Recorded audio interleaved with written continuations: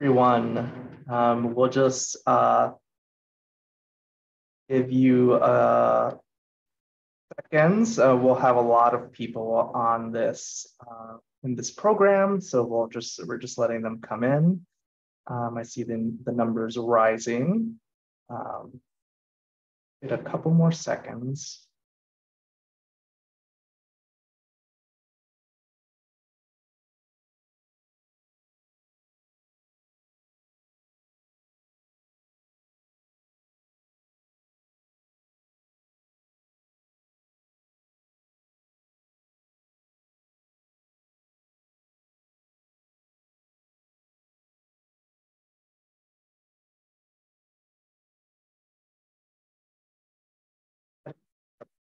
And let the rest of the folks just come in.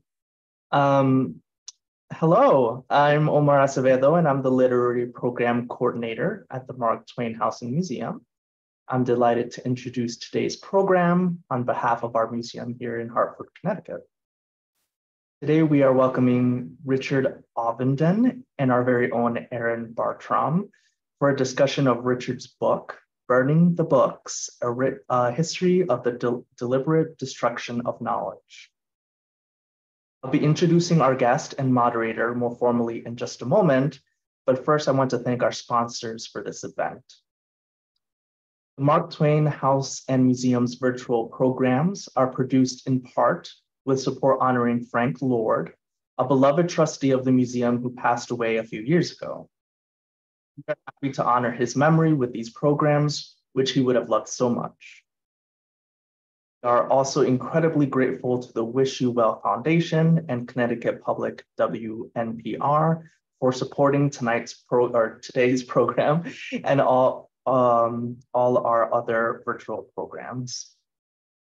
One of the benefits of this being a virtual program is that you, as the audience, can have your own conversation in the chat alongside our guests' discussion today, and we encourage you to do so. We will also be posting the link to purchase a signed copy of Burning the Books from our store.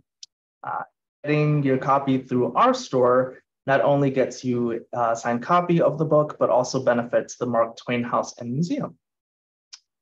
If you have any specific questions for Richard and Aaron, you can go ahead and post that directly into our Q&A section for the end of the program. Please also note that you can click on live transcript to see live auto captioning of this event. Now that I've said all that I want to, let's formally introduce our guests for tonight. Our moderator is Aaron Bartram.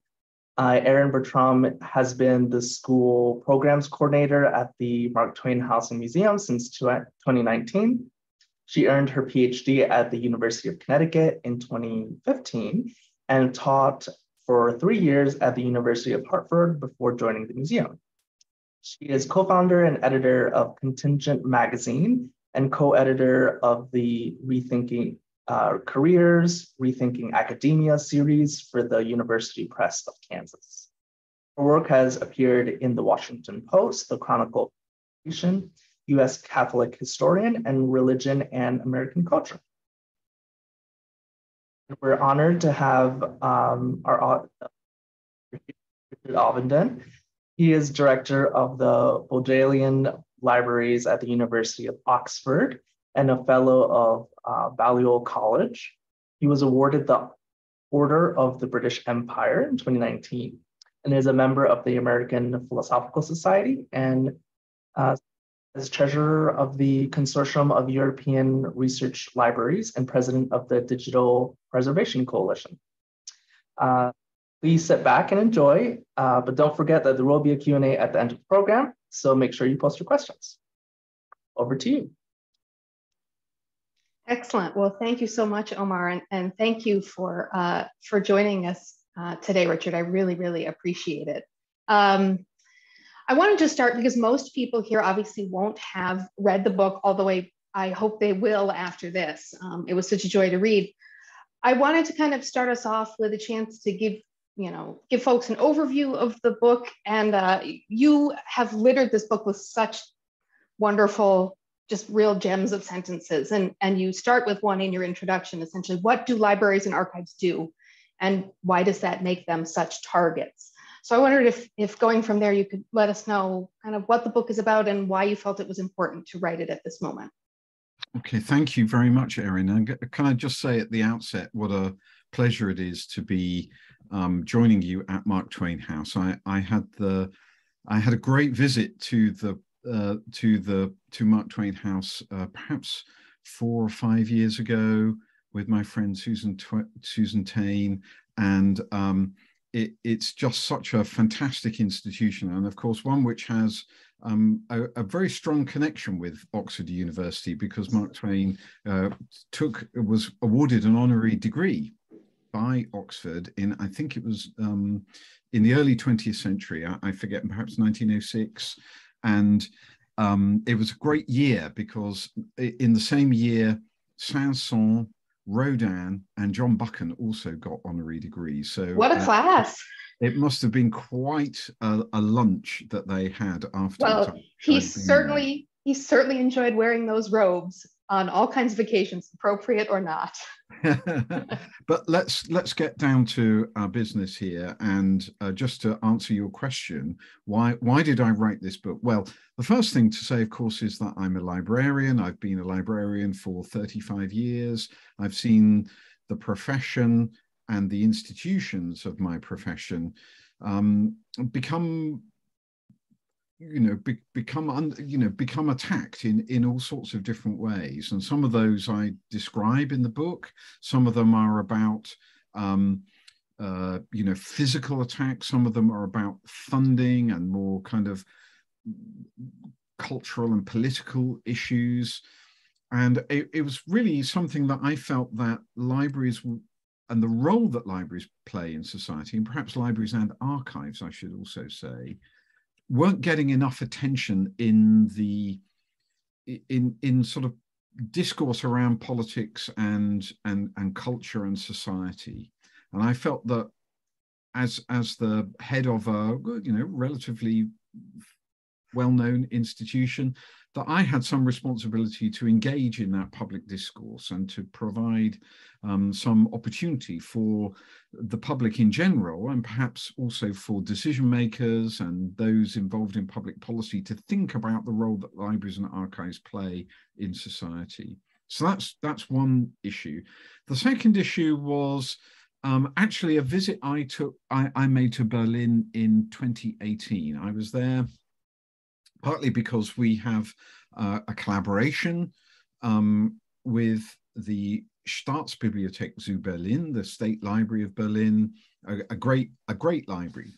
And I was waiting to go into the library's Unter den Linden site, and walking along Unter den Linden at the heart of Berlin, this great culturally resonant location, in the heart of the historic city, next to the State Opera House, not far from the site of the old Royal Palace, what's now the Humboldt Forum, opposite the what is now called the Humboldt University and the State Library. There is the site where, on the 10th of May 1933, the Nazi Party organized students to raid local libraries and bookshops and pile books in a great heap and set them on fire whilst they were chanting about the joys of destroying un-German literature. And it struck me, and there's a very moving kind of commemorative plaque at the location called Babelplatz there today. And it struck me that this didn't happen that long ago. In fact, my mother, who is still alive, I'm delighted to say today, was a small child. She was alive when this event happened. And it really kind of made me think how we forget these moments at our peril, at society's peril. But I guess the real trigger for it was reading a newspaper, actually not long after that trip to Berlin, which revealed the destruction of an archive of documents held by a government department in the UK, the Home Office. And that same government department was instigating an anti-immigration policy known as the hostile environment. And that policy was putting fellow citizens, many of whom had been invited from the former British Empire, the British Commonwealth, to come and work in Britain after World War II. Many of them have fought in World War II. And that this policy was forcing those same individuals to prove their right to remain, their settled status. And of course, many of them had been working in the National Health Service or relatively low-paid jobs. They weren't well-educated people. They weren't used to keeping documentation over decades, and they didn't have those documents. But the irony, it struck me reading this report, was that the same government department instigating the policy had destroyed an archive of documents that those same citizens could have used to protect themselves. And this seemed to me to be a perfect example of the social importance of the preservation of knowledge and how society must pay increased attention to the role that libraries and archives play in preserving knowledge, because it's vital for all of us. And I wanted to use, as a historian, the full kind of gamut of recorded history, going back to the ancient civilizations of Mesopotamia, the first to keep archives and libraries, and to tell through case studies, through quite carefully selected case studies, how when libraries and archives have been attacked through history, there is this urge to preserve and to keep knowledge alive, and how individuals, how communities and society have sometimes risked their lives and sometimes even lost their lives to protect libraries and archives, and how we in our age today, in a digital age, must take every opportunity to reflect and think about how knowledge is important for our society today, and how we must support the work that libraries and archives do across the globe in support of their communities. Yeah, and one thing that I think is really excellent and fresh about this book is that many of the things you talk about in here, like the Windrush generation, like the Presidential Records Act, like the Internet Archive, more has happened since the publication of this book. This in no way is a dead or mothballed set of case studies. And the parallels between the challenges of preserving papyrus and link rot today are really resonant. And I think one thing I really appreciated about the book is the way that it, for those who may not really know the timeline of this, it pushes back the timeline of thinking about, I think what you phrase it as, key to the fate of knowledge is the idea of curation. How early curation and power are there. You know, the thought of the intellectual and physical organization of clay tablets, of colophon in Nineveh. And I think it's really important because many people who consider themselves bibliophiles, there is this one moment that sort of stands out as this ancient world understanding of the destruction of knowledge, and that is the burning of the library at Alexandria. And I really appreciate the way you tackle the multiple myths of that burning, the way that myth making has been part of exercising power. And one thing I really, really loved about your examination of that is the way that it shows this early, this early idea that no one destroying an archive is doing it because they don't understand the value of an archive. And in fact, the framing of something like the burning of the Library of Alexandria, or the multiple fires of that library, that there's a danger in framing it as these are barbarians who don't understand civilization. In fact, this is often really sophisticated. And I wonder if you could talk a little bit about how very sophisticated the burning and destruction of archives has been.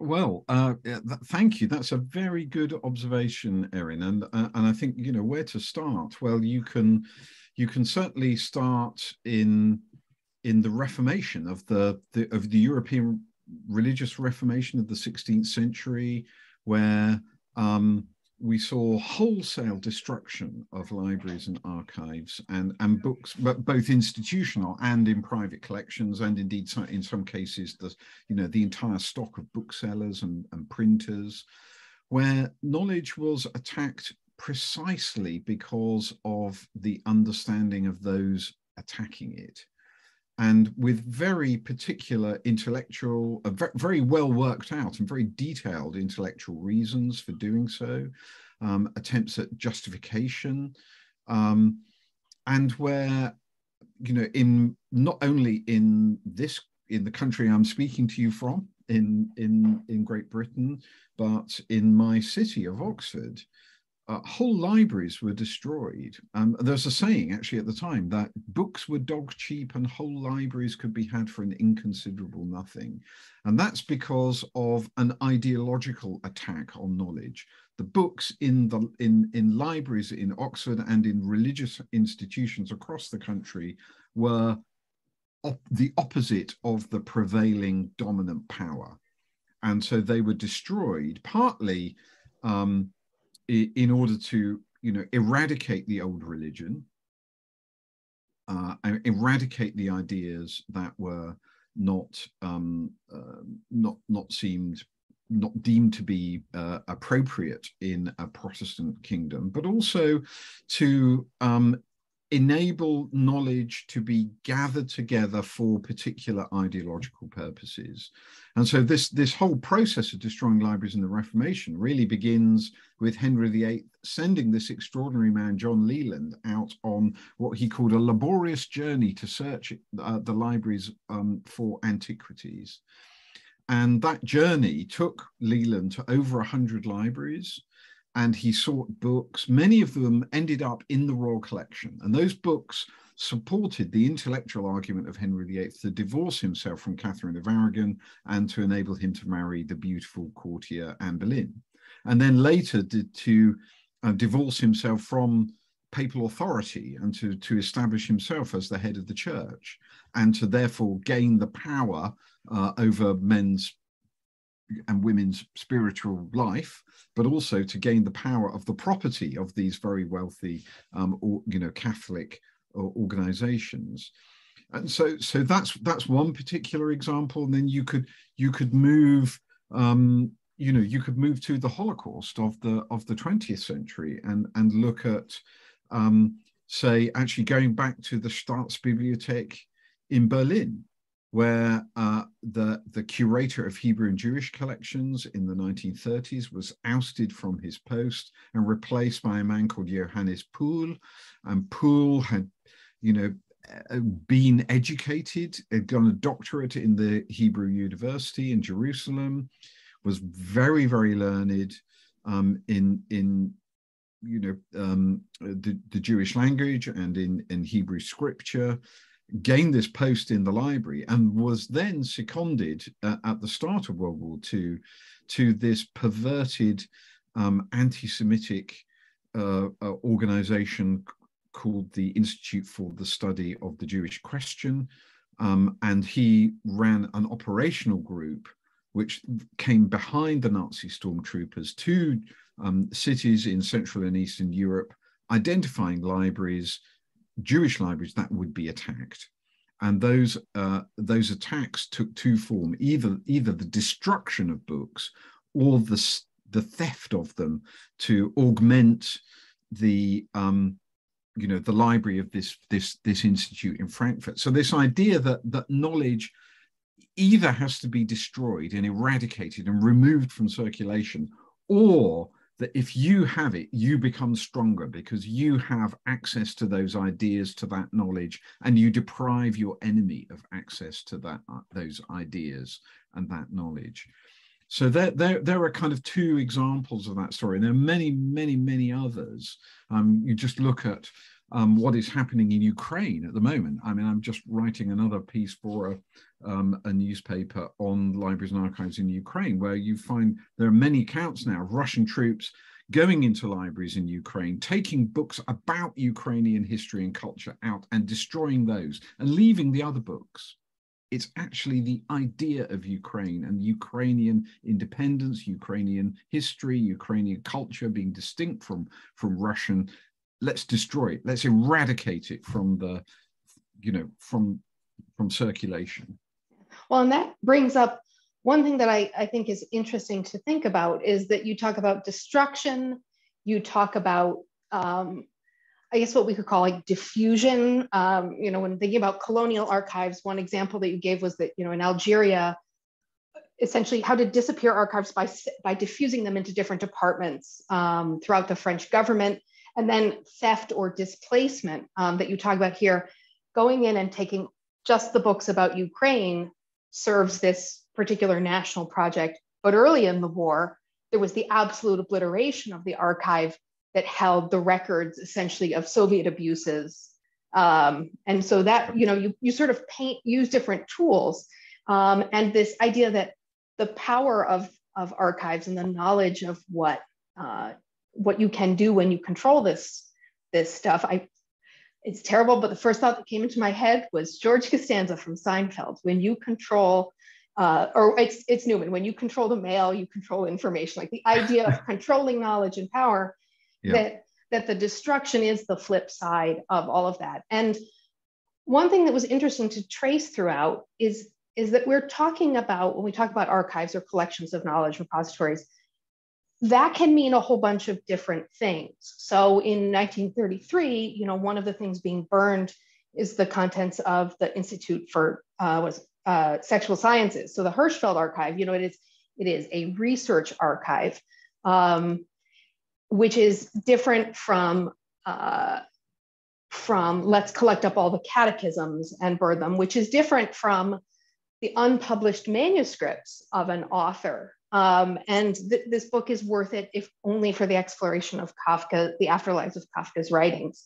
And I wondered if you could talk a little bit about the approaches to getting rid of knowledge, stealing and hiding away, removing back to the metropole, destroying, and the form of that knowledge itself. Why remove the archives from Malaya back to the UK?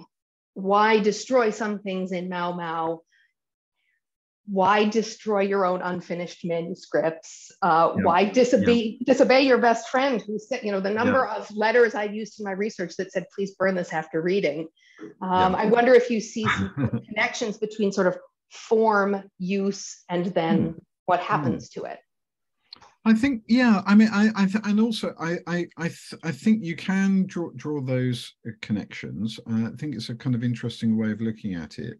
I guess there are differences between libraries and archives. So libraries are published material which exist in multiple copies in different libraries, private and institutional, where the destruction is hard to be kind of complete because there is replication of the content of many of those books. And what is being destroyed is the power of that accumulation of knowledge for a particular community. So let's take, let's take Bosnia in 1992. Again, this was not a long time ago. I remember working in the National Library of Scotland when we heard about the destruction of the National Library of Bosnia and Herzegovina in Sarajevo. It's 1992. It's 20, whatever it is, 27 years ago. So that library was shelled on the 25th of August, 1992. It was only the library that was attacked. There were no other buildings targeted, and it was incendiary bombs that were fired into that building. So they wanted to destroy the power that knowledge had, not just as a working library for individuals and for the community in the country and in the city of Sarajevo, but they wanted to destroy the symbol, to attack the symbol of that independent body of knowledge, which itself had been formed from the different cultural groups that formed that society. So there's Muslim There are books in Arabic, in Ottoman Turkish, in, you know, Cyrillic script, in Slavonic languages, in Latin, in Greek. You know, it's a multicultural, it was a multicultural collection in a society that had managed to create a kind of a way that different communities could live harmoniously together. And that's what the Serbs who attacked the city and who attacked the country and who attacked the library wanted to destroy. They wanted to destroy that power, that symbolic power and that actual power. Now, in the case of archives, which are slightly different, there is the very kind of essence of knowledge. The point that archives have is that they tend to be unique.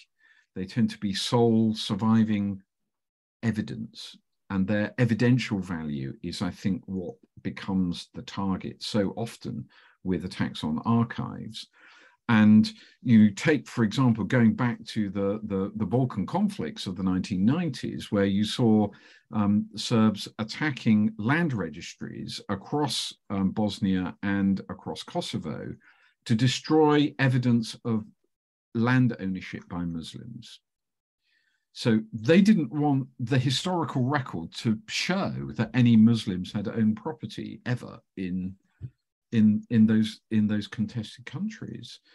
And so that attempt to kind of rewrite history by controlling the archival record, by controlling the evidence, often only in its, you know, single form in those documents. That's the place of archives in the control of history. Yeah, and that differentiation, I think, is important and can be confusing in the US, where one of the more familiar forms of archive to us is the presidential libraries, which are archives. They are not libraries in the conventional sense, and they have their own history there. And my library, the Bodleian, has, you know, we employ whatever it is, 30 archivists. You know, we have many archival collections, not least of which is the archive of the university itself. So these things are confusing. If you're not in that world, I apologize for our confusing industry to those listening. Well, and this is, I think we have quite a few based on the email handles of many people signed up. I think we have a lot of people in that world who are here. And this is, you know, there is a kind of sub-theme through here about not necessarily the development of librarianship, although it is interesting to see kind of convergent evolution of practices over time. You know, no one in Nineveh is writing a manual for future MLIS recipients, but that the same challenges come up over and over again.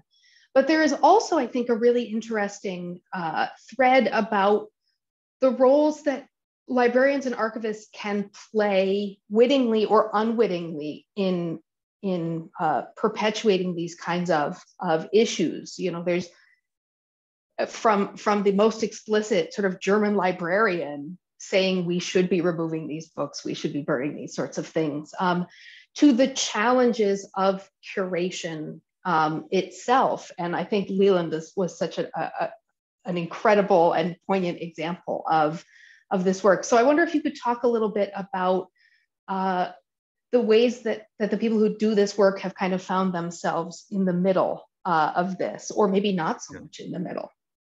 I think that's, you know, I would do, wouldn't I, as a librarian, want to kind of celebrate the work that librarians and archivists do.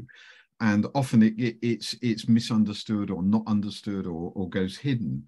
And it's absolutely vital labor. And I think perhaps at some point we can talk about our current age when I think this work has a particular resonance. And I think, you know, one of the things that I found, you know, really inspiring was actually looking at the libraries and archives and the records that classical scholars and archaeologists have discovered as they've undertaken digs since the middle of the 19th century to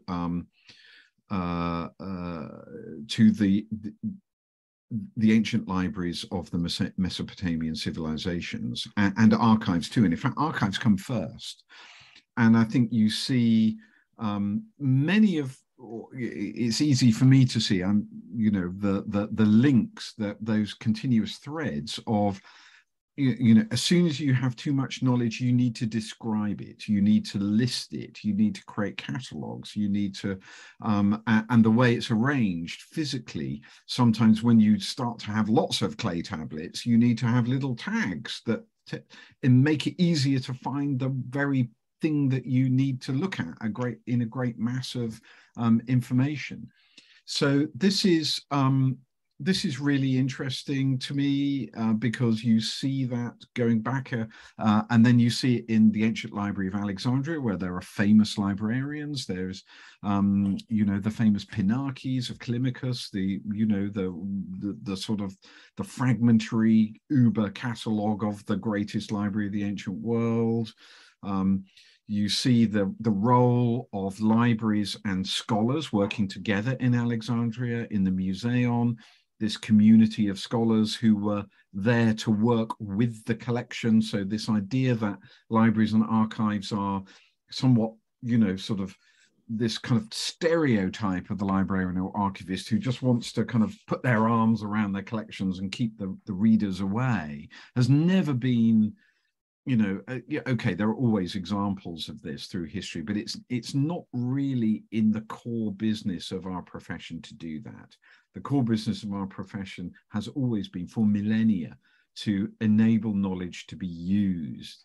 And that link between preservation and use is something which, you know, I took inspiration from seeing those very ancient examples. And I should perhaps also say that, of course, you know, the profession of libraries and archives has this kind of sacred connotations that, you know, the first librarians and archivists were temple priests in Mesopotamia, or you know, the Trésor des Chartes, the great national archives of medieval France, were kept in the Sainte-Chapelle with the, you know, the relics of the crown of thorns. You know, so you know, yes, we should be kind of regarded more as being, I think, more prestigious as a profession than perhaps contemporary society affords us.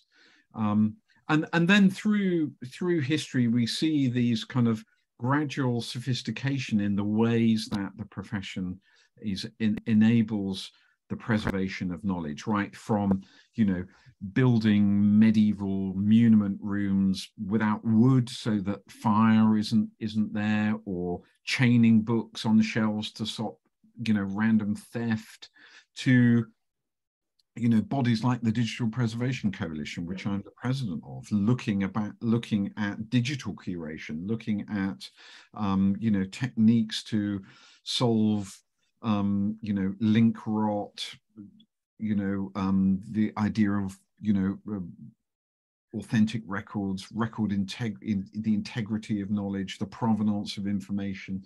You know, all of these things have a long history. I think that I'm tempted to write another book about how the techniques of dealing with the modern world of digital information actually have this very long lineage going back millennia. Yeah. Well, and that brings me to a great line that I was writing just before I came up here, that kind of gets us thinking about some of the challenges that modern archivists and librarians create. You have a wonderful section at the end of the book where you really talk about the challenges of digital archiving, not so much digitization, which we can get into the question of why can't digitization solve everything if we want to, but really about things that are born digital. How do archivists deal with that? But you had a really powerful sentence, and I think we'll all know who the they are is in this. They are collecting knowledge created by us all, and we now refer to it simply as data. And I wondered if you could talk about how thinking about this as knowledge and putting it in the frameworks that your book offers us can help us think differently about the importance and the potential power of the digital, which others have already recognized and are well ahead of us on. So I think this is perhaps one of the other kind of motivations for writing my book, was about this very issue. And it's one which has kind of gradually gradually dawned on me, I think, over perhaps the past 20 years, where we have found ourselves stumbling through the modern world, giving, without really thinking about it, more and more power to the major technology companies. And what my colleague here at Oxford, Professor Timothy Garton-Ash, calls the private superpowers.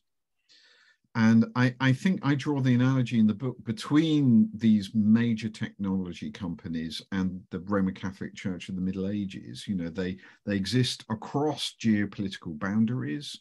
They have huge financial resources.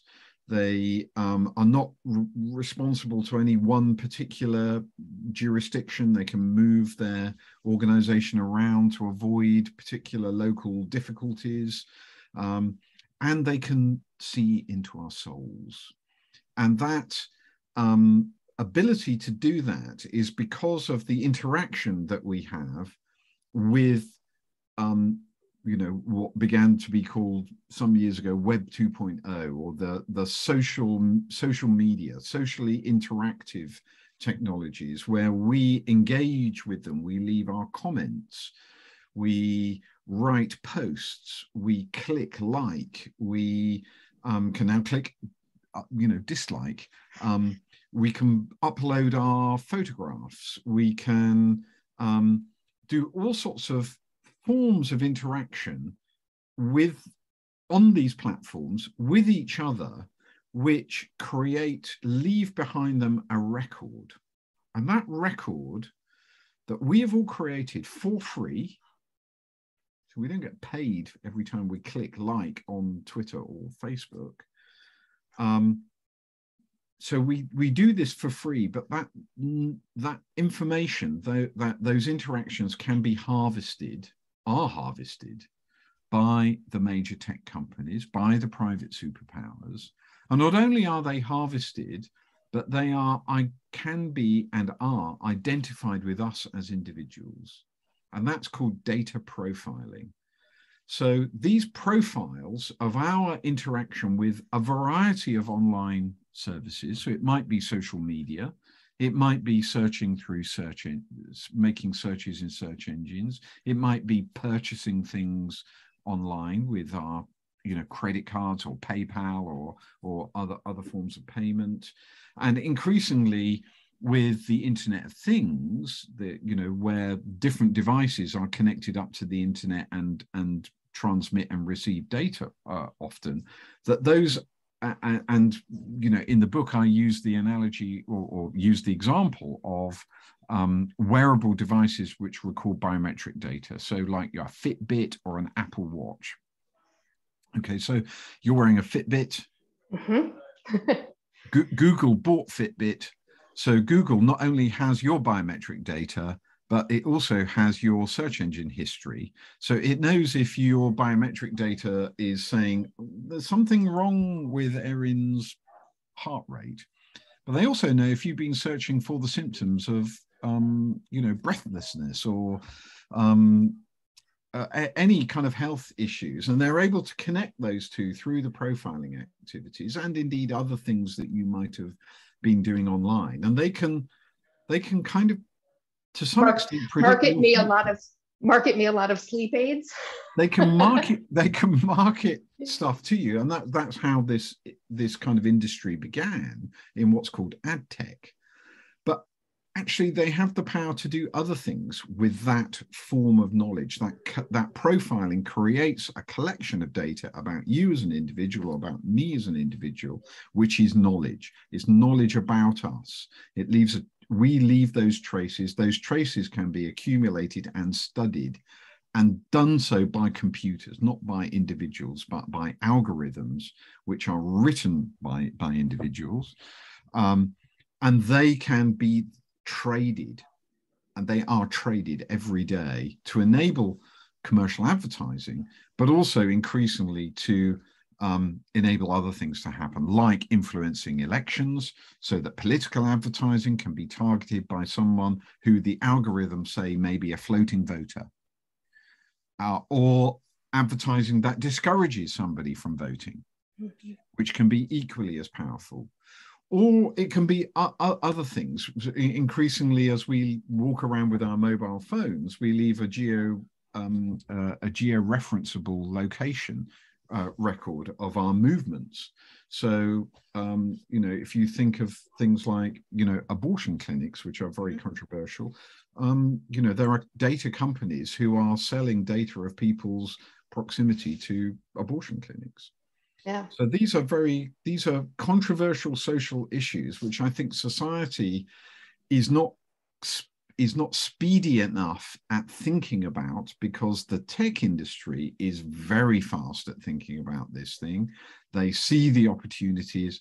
They have enormous control over this data, which, because the platforms attract vast numbers of people to use them, give them enormous amounts of knowledge, and they have enough financial resource to be able to do incredible things with them.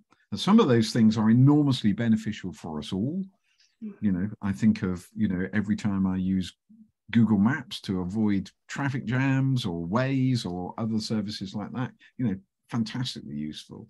But there are other things which I think society needs to come to a view on, to say, actually, are we happy about giving all of this power, this knowledge, to commercial entities which increasingly exist in a kind of an international plane where local jurisdictions have very limited control over them?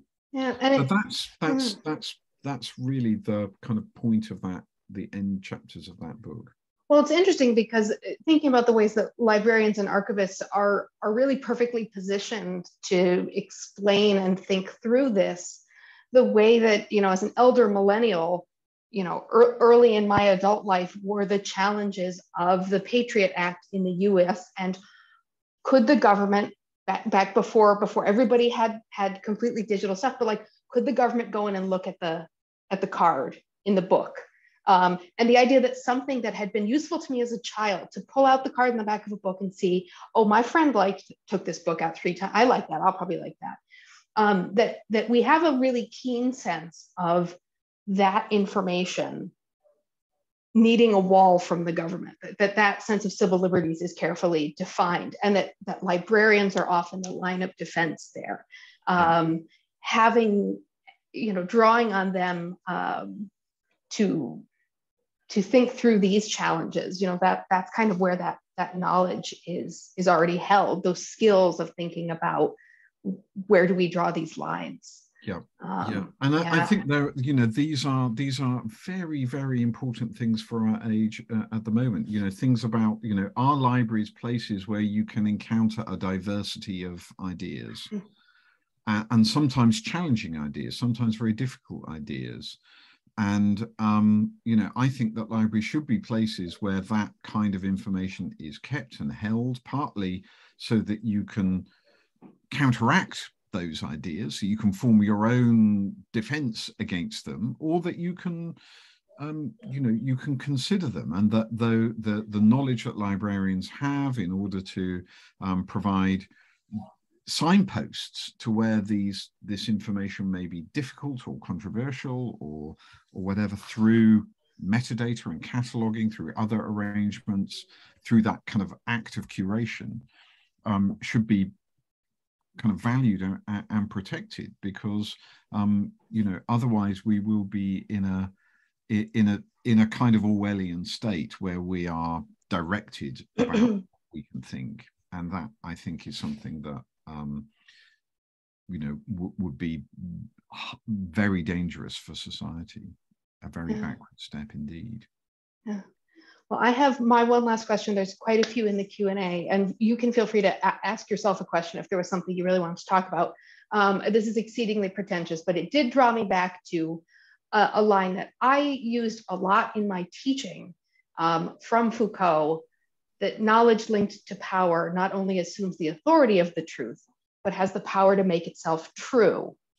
And the way that this book isn't just about how people have tried to destroy archives to do certain things, but in many ways, it is a real wake-up call to how successful they were.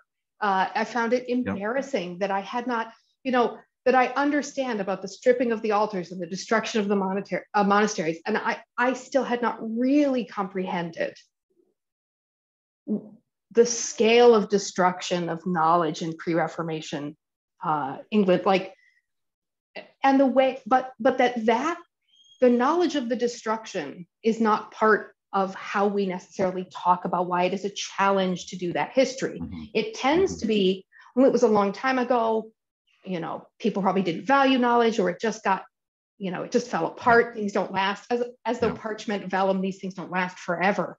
And it really kind of made me think about the ways that your book and that telling these stories about the destruction themselves can be a source of power in remaking truth, in or at least unsettling things that people don't think about. So I wondered if you could talk a little bit about why, in particular, telling these stories about destruction is important.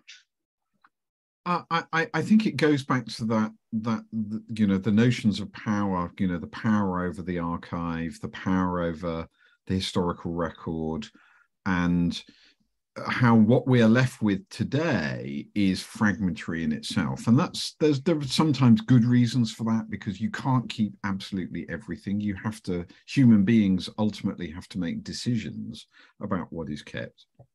And that's true in the digital world as it is in the physical world. And those decisions, whether they're made with good intentions, leave gaps. And so there are kind of academic conferences and seminar series around what's called dark archives or archival silences.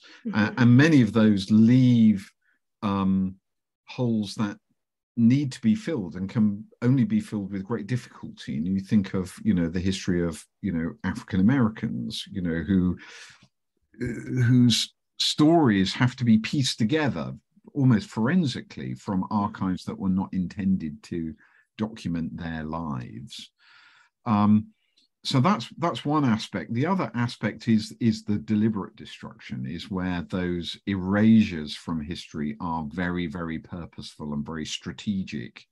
And you know, this again calls to mind Orwell to me, this great quote that I as I reread Orwell, having read him first as a teenager and then rereading him after being a librarian for 30 years. And I realized that he's actually writing about the curation of knowledge and this idea that, you know, the past was erased, the erasure was forgotten, the lie became truth. And that really kind of chilled me when I read that line, because I thought, this is what's happening today. And that what we must guard against is that we are not allowing the record of the past to be destroyed, because we need that record to help us go into the future. We need to understand what our society is like today in all its good and bad elements, but warts and all. And we need to know where we have come from. We need to have those archival silences unsilenced. Otherwise, we cannot go forward as a society into the future with any degree of confidence or success, it seems to me. Yeah, I was thinking about the way, you know, when there's a gap in a box of letters, and there might be something in there from the archive that says this is why this is missing, that in some ways your book is kind of naming much bigger gaps and silences, and that where do we put in the building that houses manuscripts the banner that says, also it used to have all of these things and they're not and they're not here anymore, but that it can shape sort of perceptions of the past in such really profound ways. And Stephen, so I'll ask there's some really great questions in the Q&A, and I'll ask a few of these.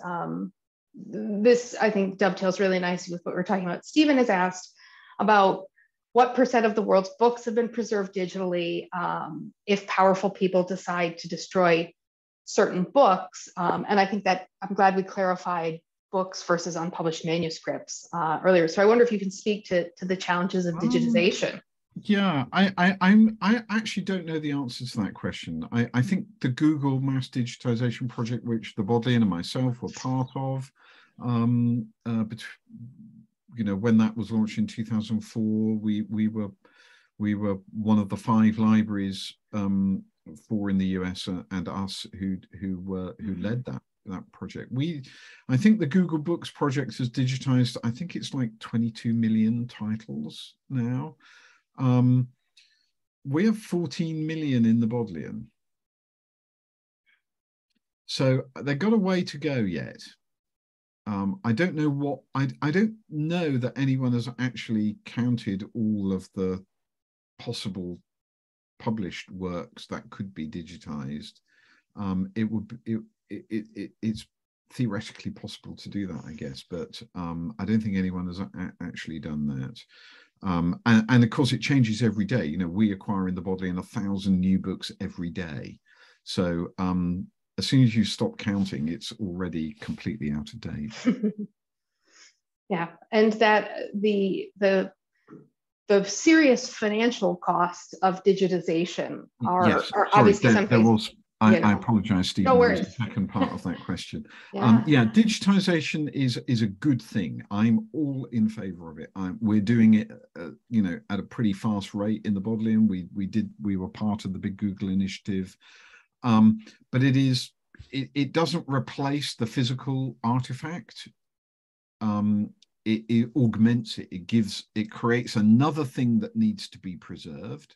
So the digital files that you create through making a scan or a digital image, they also need to be preserved. So it creates something else that costs money and takes time and effort and resource to keep.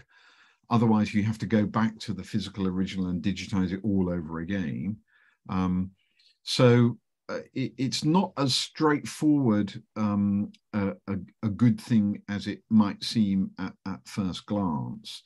And also, it's you know, these things, libraries and archives are reference points.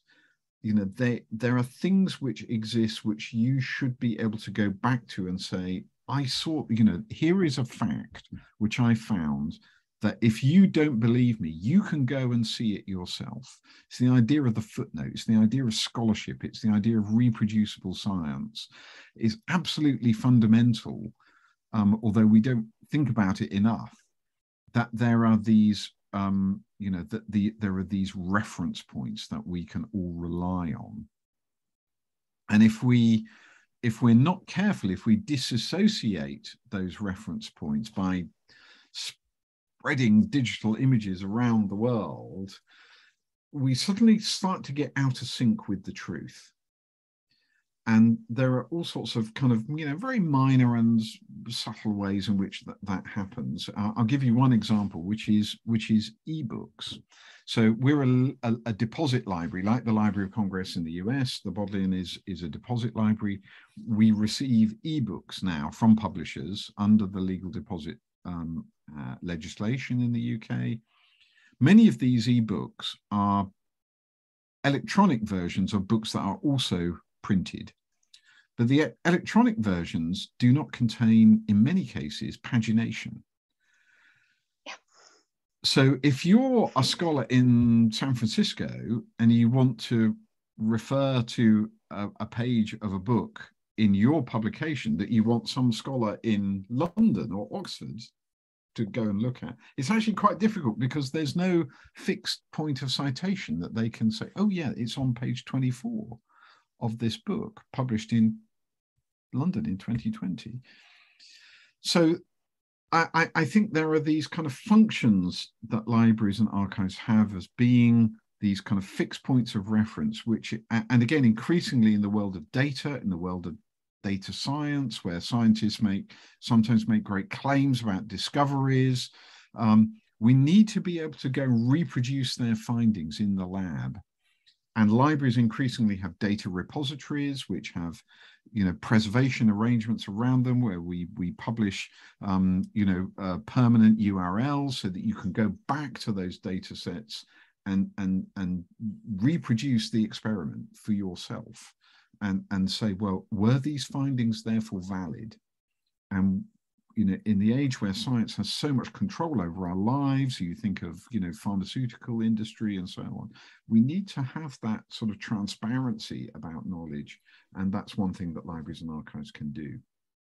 Yeah, and I think just to drive home the scale of this kind of thing, I think it's important to remind folks the kinds of documentation, the kinds of physical written material that scholars use in their work.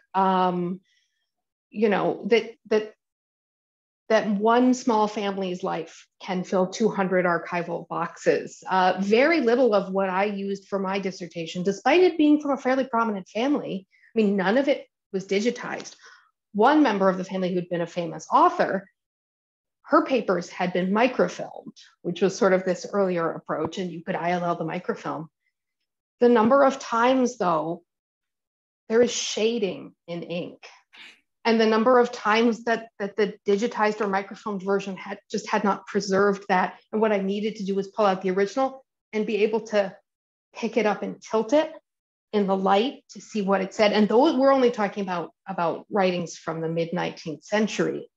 That there's a wonderful discussion in here of Philip Larkin, and I think I'm trying to think the two values that he had. Was it the magical and meaning, exactly. And I think anyone who comes here, you can read all of Mark Twain's books.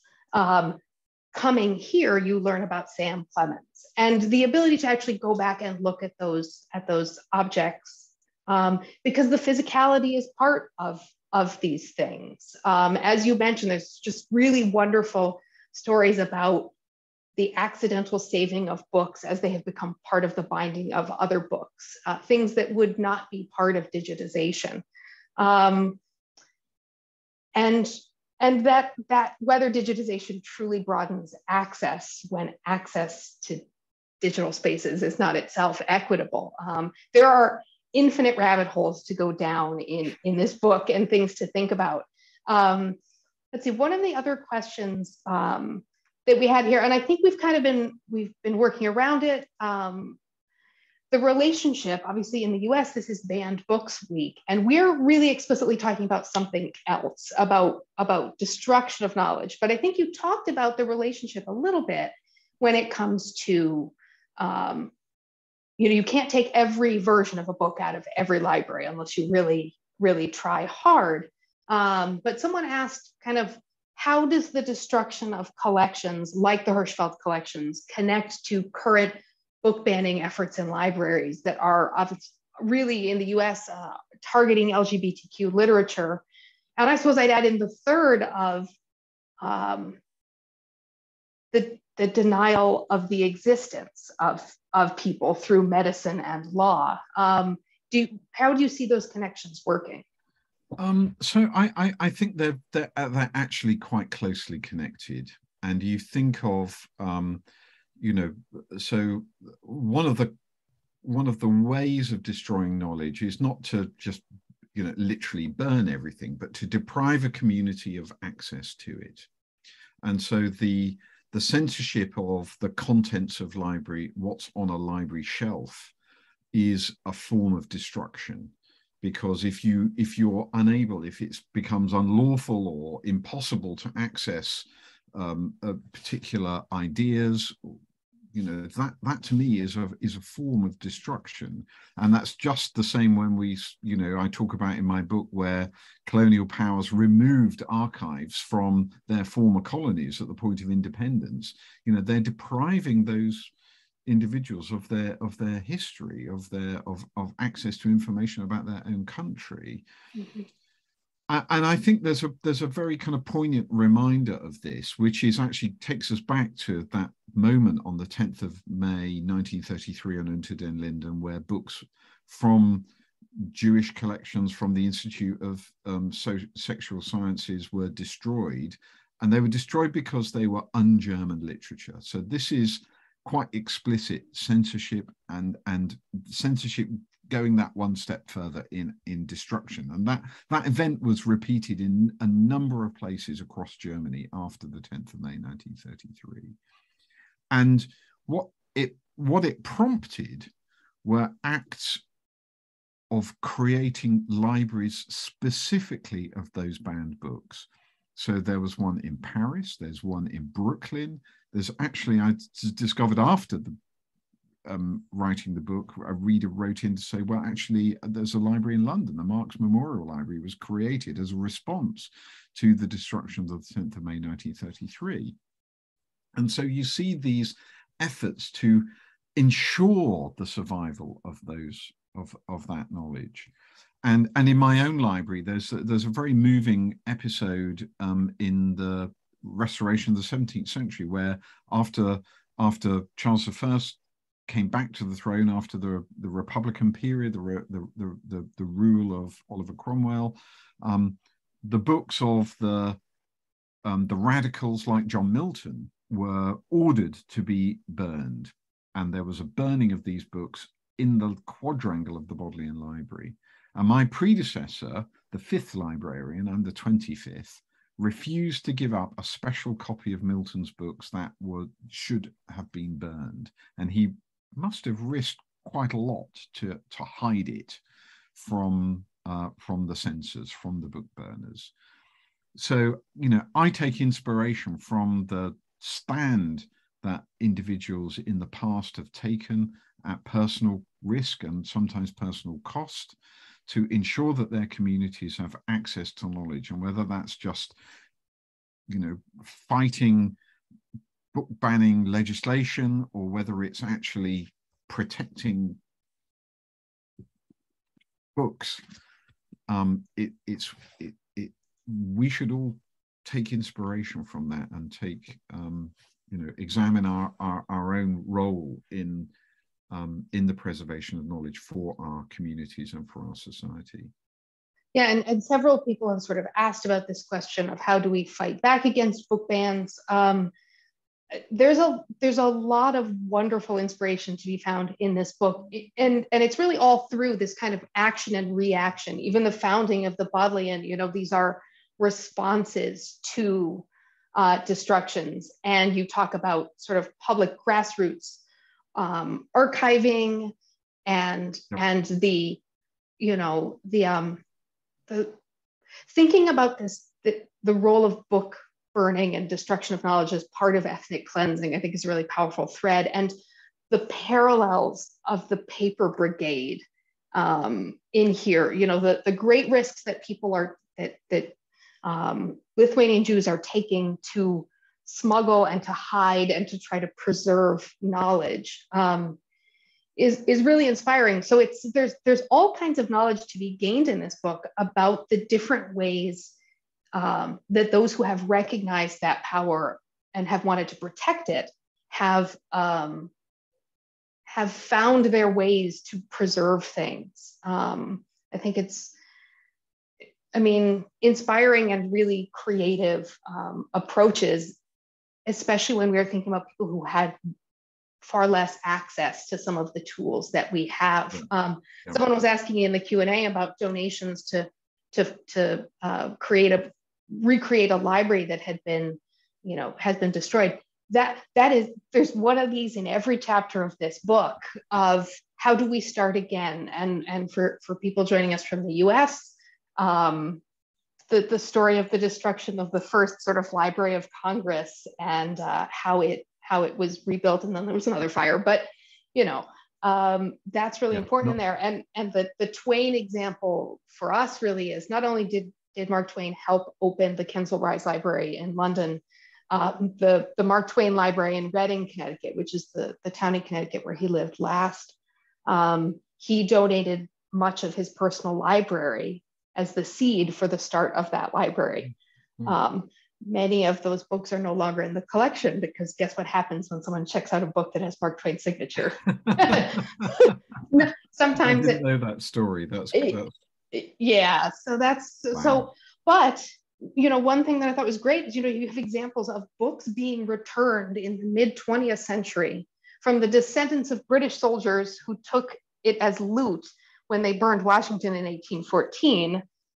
You never know that in fact, the destruction of that part of the library may help preserve it in the long run.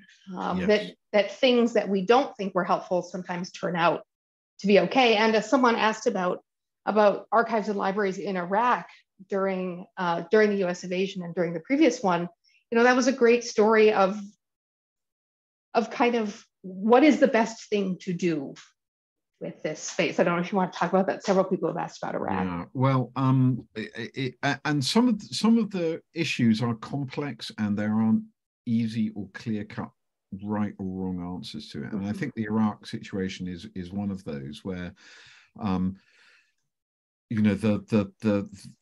Iraq was an authoritarian state. It was a police state, a secret service state, and that control over the population often took the form of records and detailed records.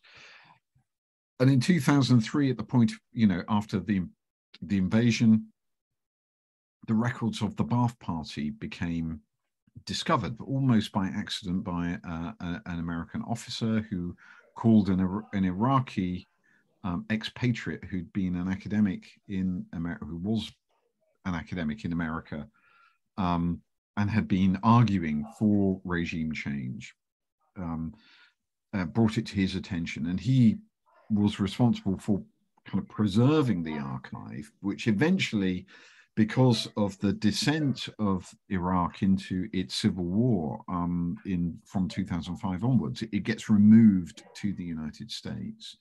And it's digitized. The digital files are used for text mining to try and find references to weapons of mass destruction, which of course they don't find.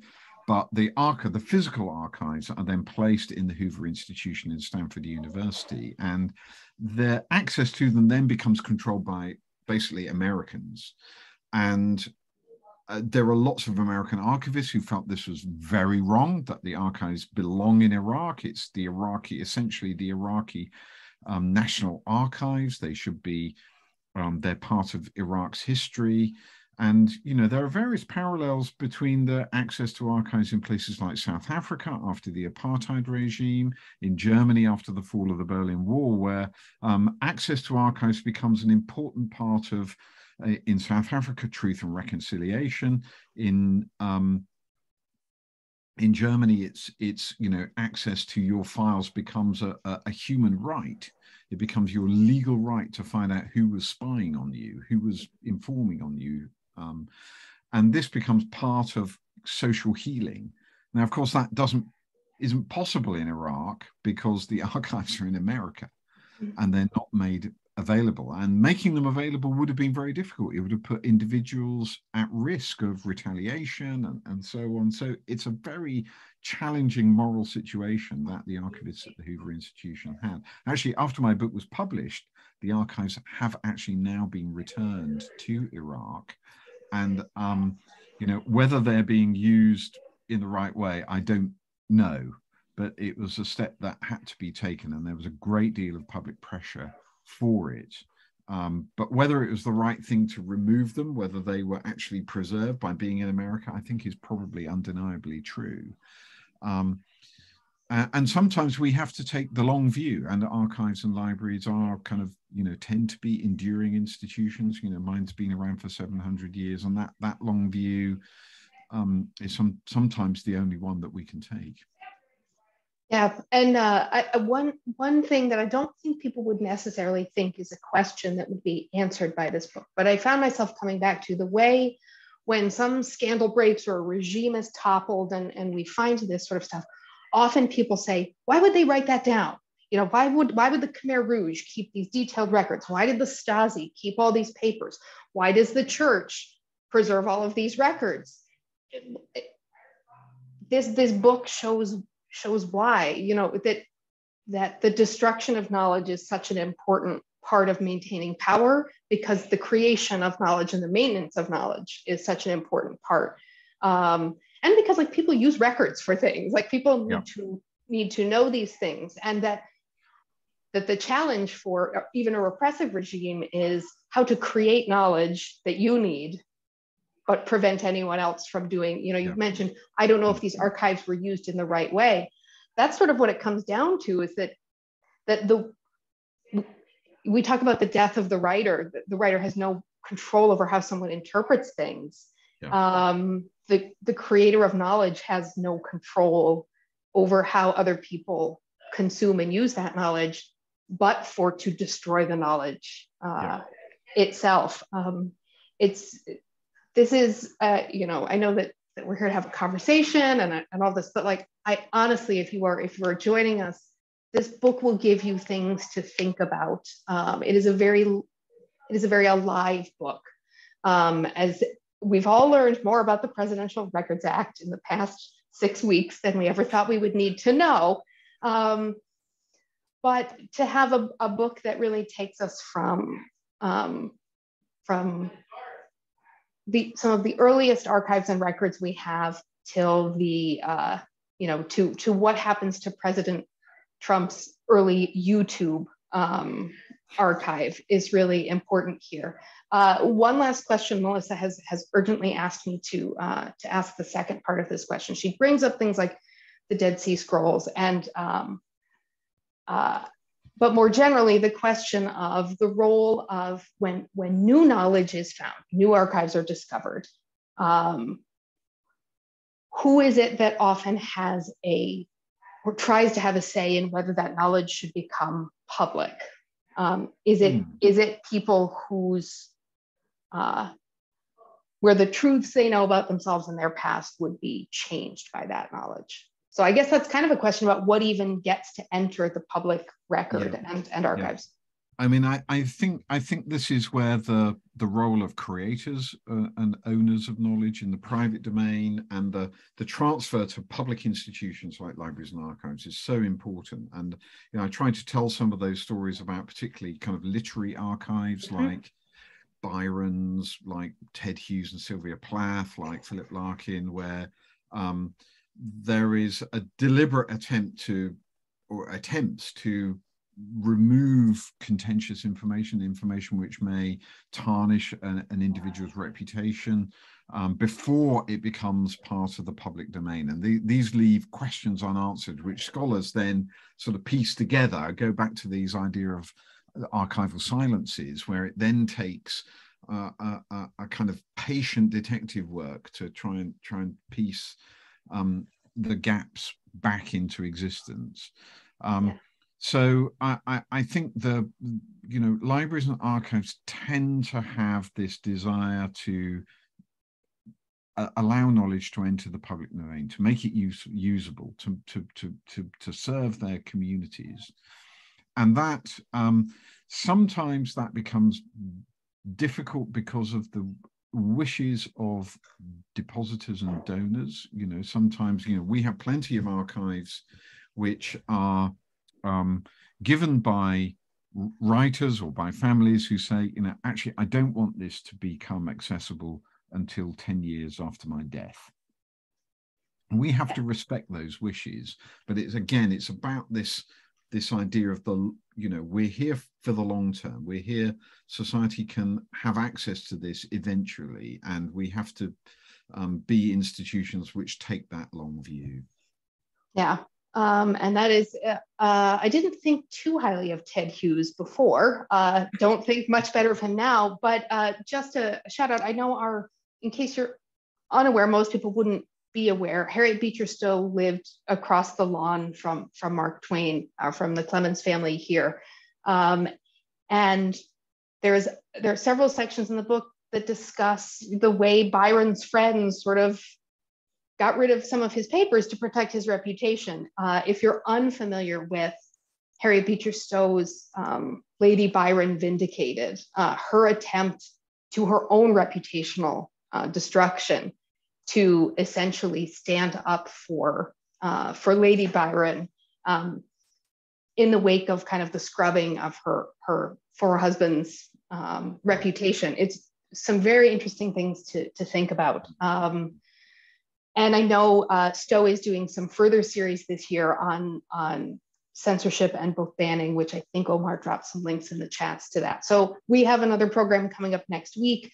This is something we think about here a lot, both book banning and how Twain's literary executor put out some real garbage versions of some of his unpublished works that we have to sort through. So I just want to thank you, Richard, so much for joining us for this hour of conversation, and thank you to all of the folks who joined us and asked such good conversations. Some of your questions I didn't answer. Almost all of them you will find lots of answers to and more to think about in the book itself. Just a reminder, if you want to come visit us, we're open 7 days a week.